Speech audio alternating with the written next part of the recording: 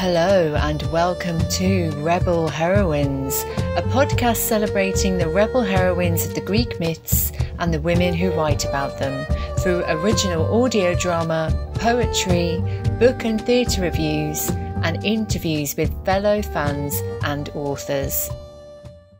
This episode is a bit of a change of schedule to what I had planned, as I've had some microphone difficulties, but that's getting sorted, so usual sound quality will be resumed.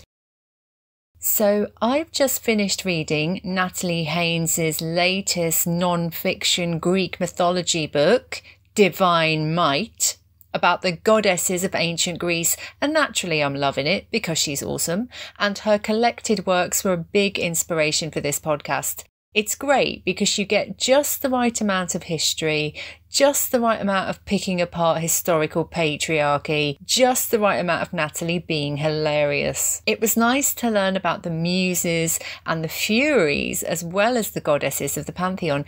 Did you know there was an Athena Barbie doll and she's got a laurel crown and an owl accessory and everything?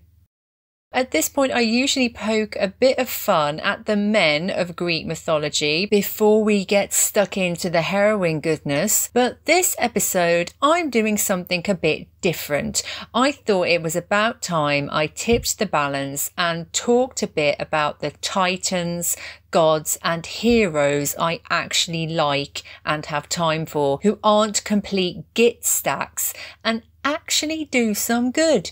Let's get stuck in, shall we? First off, I want to big up the big guy, Atlas, the titan who carries the world on his shoulders, or rather holds the heavens up so Gaia and Uranus can't make any more titans. Clever plan. I bet it wasn't Zeus's idea though. I bet it was one of the goddesses. Why is Atlas the instrument for the big earth and sky sex ban? Because Atlas leads the rebellion against those upstart new gods. Of course, the Titans lose the rebellion and Atlas is punished with literally holding up the heavens. But what I like about Atlas is that at any time, he could just throw that weight off and say, screw you guys. Why doesn't he? I like to think it's because he has some sympathy for all the mortals he might squish, and that he has insight about how more new titans would mean more endless war. What would happen if he just set his weight down?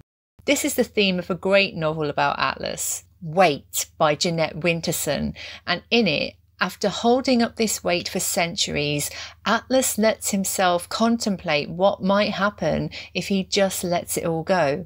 It's a beautiful, haunting novel, using his ordeal as a metaphor for the weight we all carry needlessly. Before his rebellion, Atlas had a bunch of Titan wives, couple of kids, among them the guardians of the golden apples. He had a brief respite from his punishment when Hercules used this family link to trick Atlas into getting those apples from his daughters for one of his labours. But Hercules manages to get Atlas to take the weight back, the tricksy devil. More of him later. Atlas has a tragic end when Perseus, that dickhead again, begs him for hospitality, but fearing another trick, Atlas refuses, because when you've been duped by one Greek hero, you've pretty much met them all and you know what's coming. So naturally Perseus turns him to stone with the head of Medusa, that innocent girl he decapitated, and Atlas becomes the Atlas Mountains, which I've been to actually in Morocco, and they're beautiful. Remember those Greek myth oracle cards I talked about in the Titanesses episode, the ones made by Carissa Mellado? Well, Atlas's message is all about responsibility. You have a responsibility to give yourself a balanced life. It's not your responsibility to carry the burdens of others. Good advice. But Atlas essentially does carry the weight for his fellow Titans. The rest of them are banged up in Tartarus, not having a great time, it's true, but his punishment is particularly cruel because his punishment literally keeps his conquerors in power, which incidentally leads to them being able to screw up mortals. So whether or not he's being altruistic, there wouldn't really be much Greek mythology to geek out about without him. So thanks, Atlas. Let's have a shout out to Atlas's brother Prometheus, who gave us mortals the gift of fire so we could have a less miserable time. And why were we created in the first place? Well, wasn't for any noble cause really. It was because Zeus was bored and wanted things to play with and destroy, minions to adore him and so forth. And Prometheus's punishment for making sure, we didn't get frostbite and all that, was for him to have his liver pecked out by an eagle, only to have it grow back and be pecked out again forever. Zeus is just the ultimate shitbag, isn't he? I mean, he gets someone smarter than him to invent toys for him, and then he punishes their creator, who, by the way, taught mortals all the knowledge, like all the stuff they need to know. Like how to toast marshmallows over the campfire and all that. And for giving us the means to stay alive and thrive so the gods can keep screwing with us and feeding off our worship. Zeus should have thanked Prometheus for ensuring our longevity, really. It's worth mentioning that Prometheus and his brother were spared Tartarus, unlike most of the rest of the Titans, because they sided with Zeus. But I'm pretty sure Prometheus had plenty of time, chained to his rock, to think about how things might have gone down if he'd stuck with his family. What would the landscape of Greek mythology be like if the Titans had won the war? Prometheus wasn't afraid to piss Zeus off. He managed to trick him into accepting the nasty bits of animal sacrifices to the gods, so we got the good bits. And he could also see into the future and refused to tell Zeus which of his children would overthrow him. So he's on our side, which is commendable, but he really doesn't get any let up in his punishment for that until... And this is where another decent chap from Greek mythology comes in. The centaur Chiron gives up his immortality in exchange for Prometheus's freedom.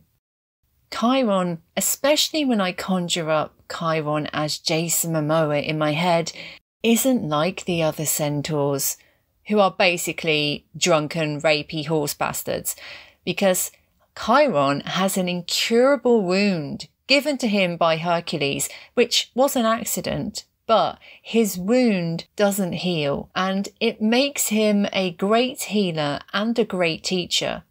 As well as teaching Hercules everything he knows, he also taught other heroes like Jason, Achilles, Perseus, Theseus, all my favourite dickheads. And I do wonder, what exactly did he teach them, considering they all turned out to be varying degrees of arsehole?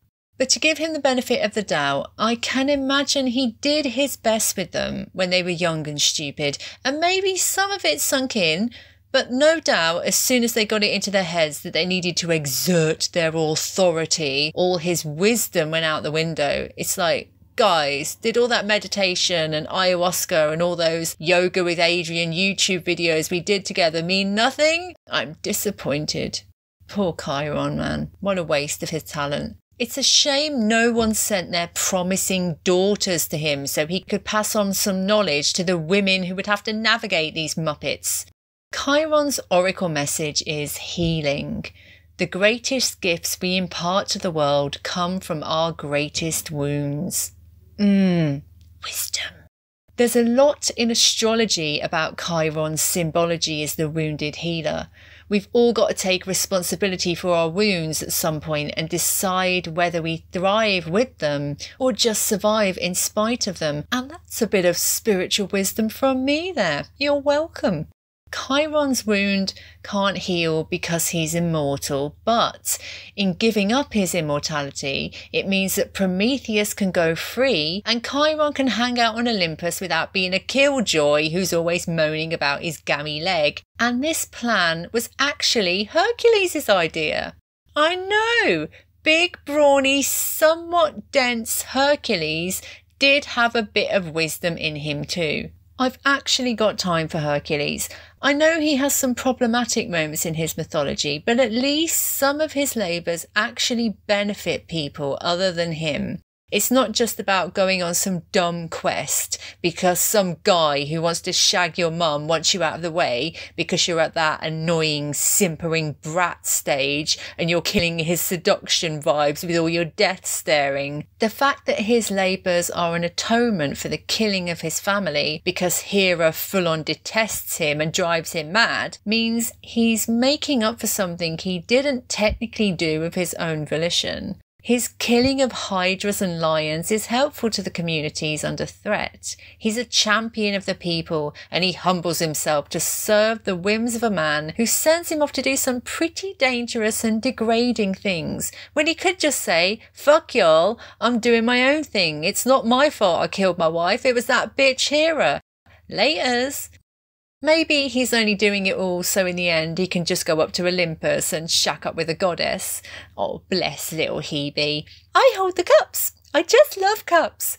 But you know what? He shovelled a lot of shit in those stables. You don't see Perseus or Theseus getting their shiny armour covered in horse shit, do you? Nuff said. I'm looking forward to reading Herc by Phoenicia Rogerson. It's in a similar vein to Shadow of Perseus by Claire Hayward.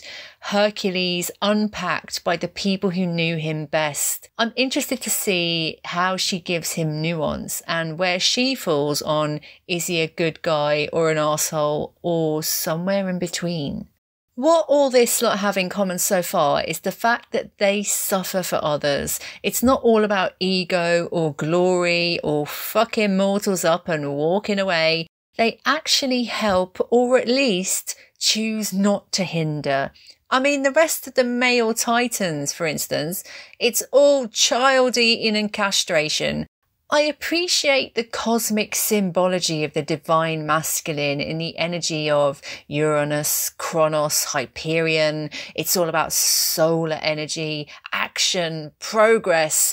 It's not what they represent that irks me. It's how they treat women that sucks. Though the Titans aren't half as bad as those who came after them. Zeus, Ares, we all know what I think of Apollo, just the worst. However, there are a few other gods I like, and you all know who I'm going to be gushing over at every opportunity. Don't worry, there's going to be plenty of Big D worship to come. But first, here's Lorna's lists of gods what I like. In at number 3, he may not be aesthetically hot, but he's the hottest ticket in terms of temperature. He's one sweaty, crafty geezer. It's the god of the forge. It's Hephaestus. Hephaestus, another suffering god. And don't get me wrong, my prerequisite for men in Greek mythology being decent isn't that they suffer terribly and sometimes die for humankind, but it is something of a theme in this episode, and it certainly helps their likeability in an otherwise desolate landscape of shitty gods. I like Hephaestus because right from the off, he's up against it, and he doesn't let it get him down. Whichever origin myth you read, he always gets rejected and flung off Olympus by his mother and sometimes Zeus, not because he's done anything bad like stolen fire. No, his crime is being ugly, mangled, deformed, not stunningly beautiful like everyone else, and for that he is cast out from the gods before he's even had a chance to prove himself. Does he go raging around Greece, punishing mortals for his bad luck and his "mummy and daddy were mean to me" issues like most of the other hot-headed idiot men in Greek mythology? No. He gets taken in by Thetis, mother of Achilles. I'll be back for you later, Achilles, and no, not to big you up, and you know darn well why.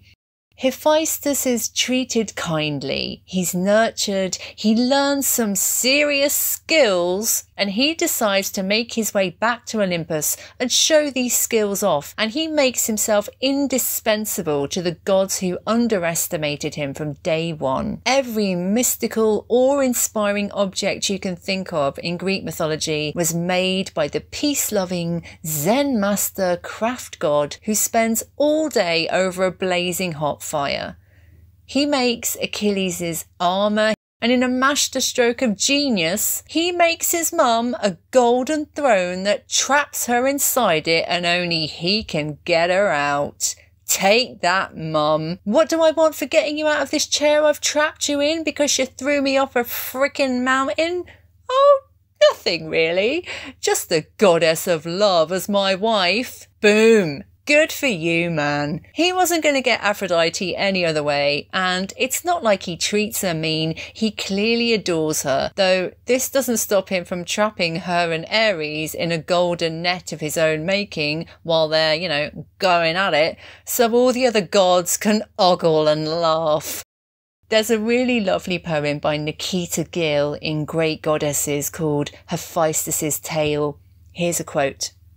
He wore his kindness better than he wore his godhood, and never once raised his voice at her. Somewhere along the way, she started to notice the soft things about him. I love that he's such an unassuming, chilled out master craftsman, making her beautiful things and never dragging her back to the marriage bed by her hair, that she starts to love him. Like, for real. His oracle card message is, creation has its own consciousness. You must be willing to craft in service to the creation's needs rather than your own. And that's the two words that come to mind with this guy, craft and service. Without his craft and service to Olympus, they're mostly just a bunch of layabout egomaniacs who don't contribute anything to humanity. Never mind what he gets up to with those lady robots he made out of gold while his wife's out riding Adonis. He's a good egg. He's even got his own retelling novel by Helen Steadman. Anyone read it? If so, do let me know what you think. It's on my to-read list, naturally. In at number 2, he's tricksy, he's mischievous. Don't leave him alone with your cattle because they'll be gone by the morning. Yes, it's everyone's favourite psychopomp. I love that word. It's Hermes. The messenger god, the god of travellers, the god of hospitality, language, thievery and cattle. His first act after popping out his mum being to steal Apollo's cattle. You've got to love a cheeky god whose first act in this world is to actively piss off that arsehole. Nice one, Hermes. He does display the usual problematic behaviour towards women, but ultimately, I like that his symbology, his function, is so wrapped up in assisting humans in a way a lot of the other gods are distant from them. He helps them discover the world. He's the god of their articulating of it. He's all about interpersonal relations. You'd want him on your team in the office. He's by no means on our side the same way that gods like Prometheus are, but like Artemis, like Dionysus, there you go, more to come later on him, obvs. He's a mortal-focused god, whose gifts are less about stomping around being the big I am, and more about the murkier underbelly of human treachery and cunning and messiness, and the usefulness of intelligence. And like Persephone, he walks between the underworld and the earth and heavens. He's our guide through the valley of death. I can imagine I'd be a little less terrified of the underworld if a mischievous raconteur like Hermes was showing me around. He's quite Loki-ish, and every time I think of Loki, I think of Tom Hiddleston. So therefore, in a nice feedback loop, every time I think of Hermes, I think of Hiddles. Oh, Hiddles. Anywho, in at number 1, He's everyone's favourite chubby baby / hot young androgynous man who I personally would cast as Timothée Chalamet in his origin movie. It's Eros, god of desire, son of Aphrodite. Who's the daddy? It's a bit of a mystery, it always is with her, she gets around. Eros, arrows of love. Once he's shot you, that's it, you're done for. Resistance is futile. I like Eros for the same reason I like Aphrodite. No one is immune to the power of love, even the posturing gods. What does Eros do when Apollo turns up on his turf and starts taking the piss in the form of "my dick's bigger than your dick, look at your flimsy arrows" mockery?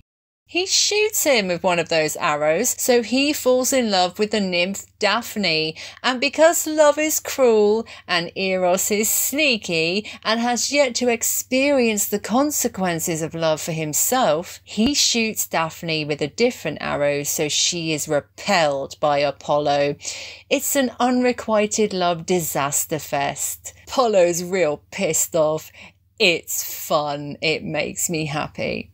So moral of the story, don't piss off Eros, cause regardless of what he's packing in the pants department, his arrows are big and shiny and sharp, and he will mess you up. Then what happens? He shoots the mortal Psyche because his mum's all jealous that Psyche has been hailed as the new Aphrodite, and he stupidly pricks himself on his own arrow. Or was it a subconscious desire to fall in love for himself, I wonder? Did he do it on purpose? He falls in love with Psyche. Now he knows how it feels, the blissful agony, the awful poetry. And after a rather unconventional courtship, where he whisks her to his palace and woos her, even though she can't see him because he stays invisible because he's scared of his mum, they fall in genuine love, and his love redeems him. It makes a man of him. He helps Psyche pass some ridiculous "no one will ever be good enough for my son" tests that Aphrodite sets for her. And once she's proved herself worthy, they have one of those rare things in Greek mythology. A well-matched coupling of equals, a happy ending, a cute baby. Oh, bless. He's an actual grown-up man about love. He's the cynic who gets romantic. He's hot. I want him. Luna MacNamara's Psyche and Eros is a refreshingly fluffy yarn that gives you Eros's perspective as well as Psyche's, and I'm not going to lie, I totally fancied her version of him as well. I hope they make a film of it. I hope they cast Timothée Chalamet. He's going to look great in a flimsy toga and wings. Make this happen, internet. So I know we've mentioned some demigods. Let's move on to the mortal heroes. And hero is a loaded word. The heroes that are revered in Greek mythology are, in my opinion, and the opinion of many female authors writing in this genre, not remotely heroic, to be honest, often causing the people around them more harm than good. For centuries, the world has revered this bunch of child-murdering, city-crushing, chest-beating rapists as the epitome of masculinity. These men are not to be applauded for sacrificing their daughters, enslaving women as their sex objects, needlessly killing thousands of people for their own ambition. I mean, what is the actual point of Bellerophon? Who? You might well be asking. Exactly. He's just another bragging twat who gets ideas above his station. Let's not waste our time with him. Even Odysseus, he of the cunning wiles, though he may be more intelligent and respectful of women than the rest of them, is nevertheless responsible for a lot of broken hearts and dead girls. And in a way, the fact that he knows better than the idiots around him, but that he facilitates their madness all the same, kind of makes him worse, I think.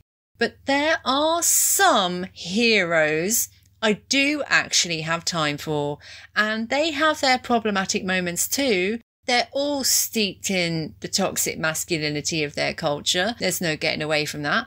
But what I am trying to do here is pick out the best of a bad bunch. First up, a few mortal men that aren't heroes necessarily, but nevertheless do heroic things, or at least, as is the case with our next guy, don't add to the problem. I like Tiresias, the blind prophet. I like him because he's one of the few mortals in Greek mythology who has experienced life as both a woman and a man. After he was cursed because he watched some snakes going at it. And there's a lesson in that for all of us. Don't watch snakes shagging people. They're just not okay with it, okay? When Tiresias is asked to judge who's right between Hera and Zeus as to who enjoys a bit of Netflix and chill more, men or women, because Tiresias has this unique perspective, he says women to side with Zeus, and Hera is infuriated, which definitely shows up the fundamental influence of patriarchy at this time. It's a shame he sides with Zeus, but again, he's smart. He's between a rock and a hard place, and he knows at the end of the day, what Zeus says is so, is so. He's just trying to get through the day. He opens Oedipus's eyes to the cause of the plague in Thebes. It's you, accidentally shagging your mum and killing your dad, mate. Sorry, self-fulfilling prophecy and all that. He sees the danger in rejecting the worship of, yeah, here we go again, I can't help it, I'm in deep, Dionysus, and implores the foolish men of Thebes to fall in line and get crazy. I mean, I'm all over that. Why would you not want to dress up and get drunk and worship the big D? Very wise, T-Man, very wise. He can see the bigger picture through his blindness, and no one wants to hear it. No one wants to hear the truth, but it is the only thing that can heal them. He's, again, carrying a heavy burden, and he doesn't go around manipulating people with it for his own ends. He gives them the best advice he can, knowing he'll only get laughed at or dismissed and could be in real danger from it. And he never says, "Told you so, didn't I, foolish dismembered Pentheus?" Tempest's Hold Your Own poetry collection is based on the myths of Tiresias and explores them through a modern lens, touching on gender, sex and the divides in society. Great book. And also, while we're talking about Tempest, they also explore the ancient myths in the modern world in Brand New Ancients. And I've got another Tempest recommendation for you later.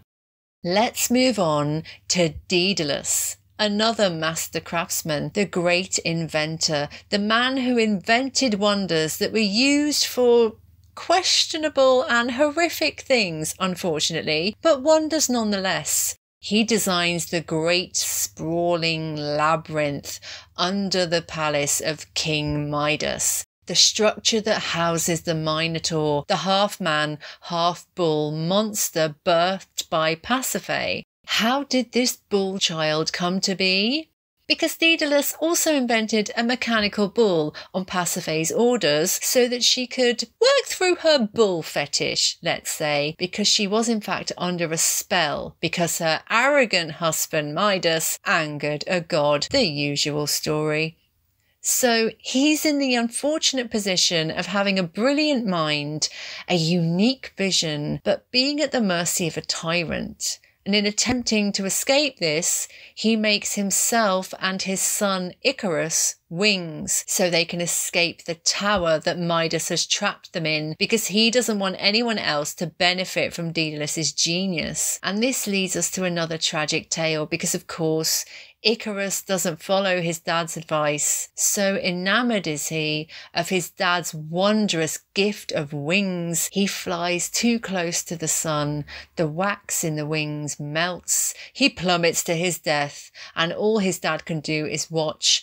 And even when he escapes, Midas still hounds him. He did his best under horrible circumstances.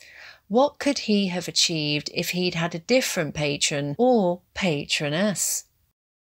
So Now we come to the big event in the breeding of Greek mythology heroes, the Trojan War. A chance for all the meatheads to strut their stuff. But who are the real heroes of Troy? Because it's not Agamemnon, it ain't Ajax, or Paris, or Menelaus, and it's definitely, and I know this might sound controversial, it's definitely not Achilles. Achilles, he of the golden hair and fighty prowess, has one redeeming feature: his obvious love for Patroclus. I have time for Patroclus. It's a shame the object of his adoration is Achilles, but nevertheless, he is the only person who humanises this otherwise remorseless killing machine. This is the crux of Song of Achilles by Madeline Miller. We see Achilles through the eyes of a man who loves him, and he is loved back. And Patroclus isn't perfect either, he has a murky past, but Achilles draws him out and they fall in love. Unlike the euphemistic references in the classical texts that allude to something going on between them but never say it outright, she goes there. They are lovers, they are romantically involved, and it shapes everything they do. Check out the Goddess Project's Gay Gods of Greece podcast episode for a deep dive into this. Patroclus is the only one out of all the Greeks who seems to be kind to women. He empathises with their plight. In the Iliad, one of the few things Briseis, Achilles' war prize, actually gets to say is when she's at Patroclus' funeral, she says, "He was always kind to me." If Patroclus didn't take it upon himself to wear Achilles' armour, lead his men back into battle after Achilles gets a bee in his bonnet because Agamemnon has stolen his sex toy, who knows how long the Trojan War would have continued on for. He knows he can't fight as well as Achilles. He knows he's going to his death. He loves Achilles, but he cares for all these other people, these strangers affected by this stalemate, more. He sacrifices himself for a higher purpose than to save his Achilles. He can see how Achilles' behaviour affects the masses and acts accordingly, knowing that there's more at stake here than one man's pride. I think somehow he knows his death at the hands of the Trojans is the only thing that will get Achilles back in the game, and that this shit show will never be over for any of them until that happens. Because Achilles is so heartbroken over Patroclus' death, he does indeed get back in the game, and it accelerates the end of the war. Because of Achilles' uncontrollable grief, the true hero of the Trojan War, in my opinion, has a horrific and tragic end that heralds the end for the Trojans. Hector, Prince of Troy, the eldest son, the all-round good guy who's doing his best, very much up against it, with every Greek in the world on his doorstep armed to the teeth. Hector is still defined by and trapped in the stereotypical toxic masculinity of the time. He can't help it.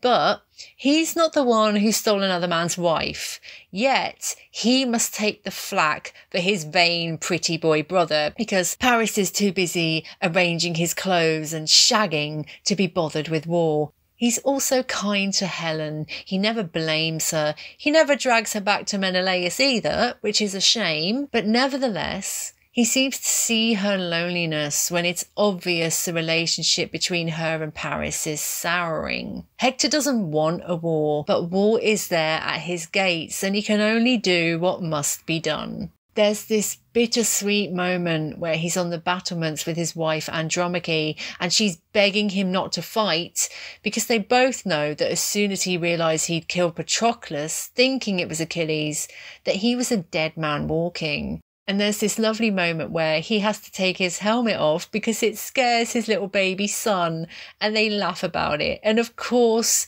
he gives her the man's gotta do what a man's gotta do speech and he goes and faces off with Achilles and he gets killed. Even after he's dead, Achilles subjects Hector's body to humiliation, the ultimate insult to his enemies. What is the big deal with Achilles? Seriously, this is no way to behave. I don't care how famous you are, how much you loved your boyfriend. Grow the fuck up. Know a true hero when you see one. Can we all just get over Achilles, please? The guy is toxic.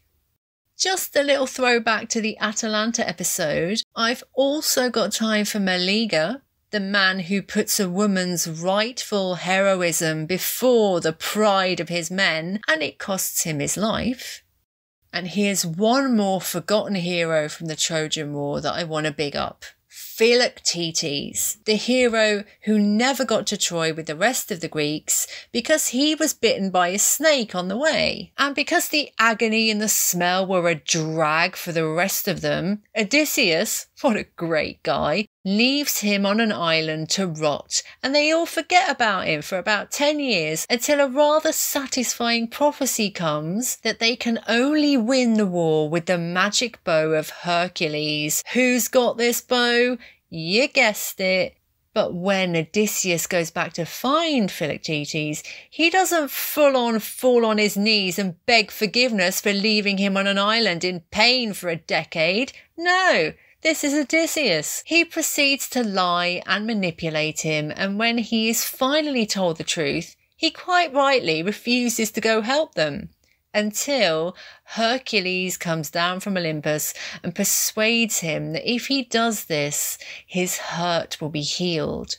He changes his mind and he goes along, and that's a truly heroic act because he was well within his rights to burn the bow, tell the Greeks to go fuck themselves, fling himself off a cliff and leave them all to rot. Like Chiron and Prometheus, his suffering defines his actions towards others, and he chooses to be altruistic when he could just be a selfish git like the rest of them. He deserves to have his constant pain healed when everyone around him inflicts pain on others for their own glory and excuse it with half-hearted ideas about honour. Philoctetes puts his pride, his justified vengeance aside and helps those who screwed him over because he knows there are real victims to this war, even more unfortunate than him. Tempest did an amazing adaptation of Philoctetes at the National Theatre with an all-female cast that really pushes the theme of the horrors of war, the psychological damage to soldiers, and makes some really interesting parallels about the way this country treats its veterans. I'll put a link to watch this show online in the show notes. Great show. So there we go. The men, gods and titans I actually have time for because in varying ways they have time for those less fortunate than themselves. They contribute to the greater good, not necessarily for their own glory. They are quietly rebellious. They are humbled.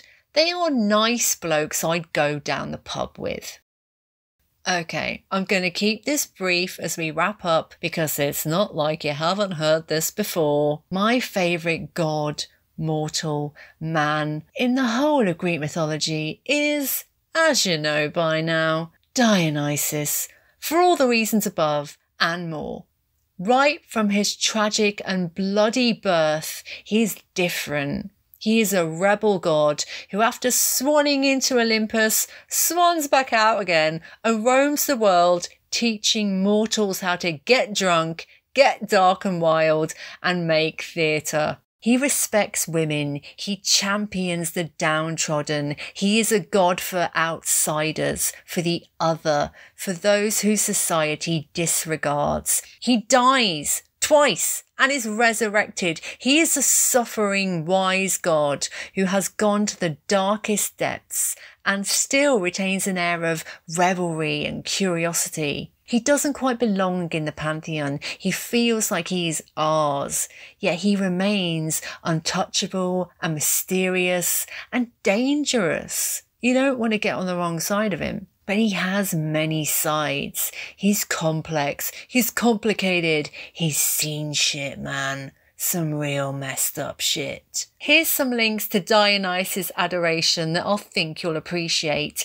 Definitely check out Let's Talk About Myths Baby podcast episode, Dionysus is Everyone and Everything Queer Theory. What's the link between Dionysus and Harry Styles, you may wonder? Listen and wonder no more. Also check out the Ariadne and Dionysus episode on the Goddess Project podcast, exploring their status as a Greek mythology power couple. And if you like a bit of Ariadne and Dionysus with an intelligent, erotic bent, who wouldn't? I'm certainly loving it. Check out Zenobia Neal's Ariadne Unraveled, where we meet a badass priestess Ariadne who literally has Dionysus on his knees. I've just got to a bit where he meets the Minotaur and Asterion full-on flashes him his tackle, and I'm wondering if it's going to get a bit kinky. Who knows? I'll let you know when I've read it. Next month, we're keeping this Dionysus adoration theme up. I totally ended with him on purpose because there's more to come and I'm so not done. And I'm finally going to tell you who my favourite goddess is. Who have I not mentioned yet, and how does she relate to Dionysus? Something to keep you guessing until next time. Thanks so much for listening. Feel free to like, subscribe to my YouTube channel. You can find me under Lorna Meehan or Rebel Heroines podcast. If you'd like to get in touch, send me any pre-recorded poetry or drama on theme, please email me at lornaemeehan@gmail.com. I've got a Twitter, rebel_heroines. Please share with anyone who might be interested, and I'll be back next month.